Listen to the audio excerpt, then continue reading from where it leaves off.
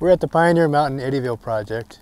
It's February of 2016, and we've completed phases 1, 2, and 3, and we're just getting started on phase 4. As you can see, we're pretty close to being done. Phase 4 is the final phase before we open up the new alignment to traffic in fall of 2016. So on phases 1, 2, and 3, we focus primarily on landslide mitigation and on earthwork moving.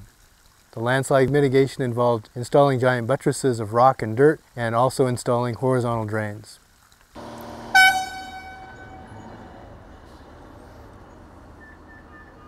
We're at the west end curves of the Pioneer Mountain Eddyville Project for phase 4. Phase 4 will primarily be in this area where we'll be laying back this hillside and removing 350,000 cubic yards of dirt. Some of that dirt will go over here and another part will go about a mile down the road.